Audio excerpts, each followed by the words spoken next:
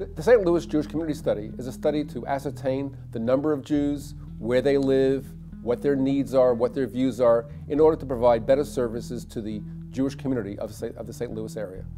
Jewish communities provide important services to Jews and to others. We need to know what they need, what they want, and how they're involved in Jewish life. Probably the most significant challenges are to get Jews more involved in the Jewish community, to get them to support the Jewish community, and to service their needs, their social needs, whatever they may be it poverty, be it family issues, or others.